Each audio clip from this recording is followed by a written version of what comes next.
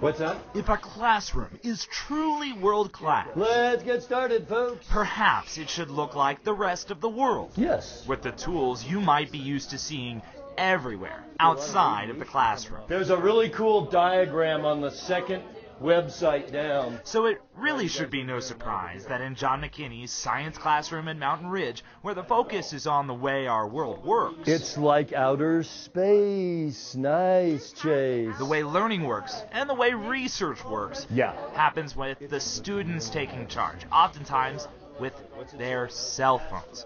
It almost doesn't make sense, does it? How are we doing, gang? Figured out what it does yet? They're figuring out this mystery item at the front of the room, what it does, how it works.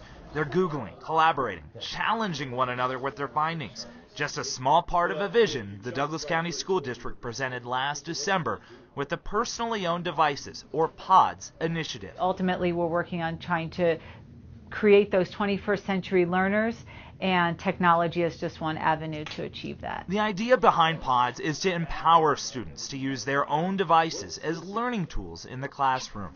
And if you can't think of how those devices will actually help with the learning, we're happy to give you a tour of everything happening on just one late summer day in our district.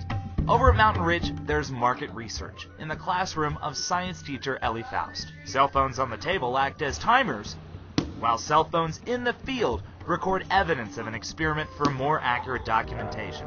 Outside, Alan Savage's field research students, you can just barely see them while they're using pods to capture images and video of wildlife. While back at the lab, And Lindsay did her the homework. woe happens back in Mr. McKinney's classroom when they finally figure out that mystery item is a vacuum pump, and then they see it in action. That comes later. Oh, old balloons. And it's not only at Mountain Ridge either. Up until now, the school's policy has actually been no cell phones, no devices in the classroom. And it's a real shift of thinking that we're now moving to. Shawnee Fordham's Rock Canyon juniors and seniors aren't playing hooky from class. They're taking a practice quiz. Yep, with their own devices.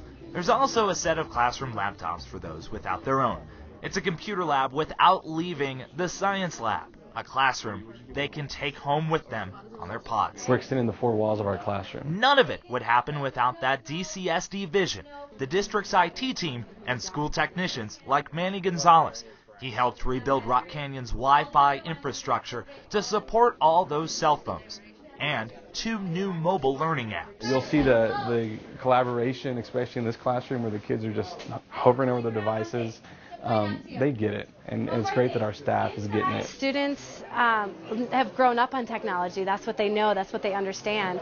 And so allowing them to learn in a way that works for them and allowing them to access all sorts of technology that you would use in the real world. It's empowering students Helps me learn because it's like right at your fingertips. who work together to push the curriculum further than the textbooks would ever take them. One person can look up something while the other person looks up a different thing, or you can both search the same thing and you'll get different results. And so you can exchange information faster and quicker. It's really nice. Cell phones, iPads, laptops in the classroom. Hey, guess what? They're not taboo anymore. They're all world class, and it's happening in Douglas County. We need to be ready globally and compete globally, and I think that's what Douglas County's saying by going with the POD initiative, that we're ready to compete globally. We want our kids to be globally competitive in the marketplace.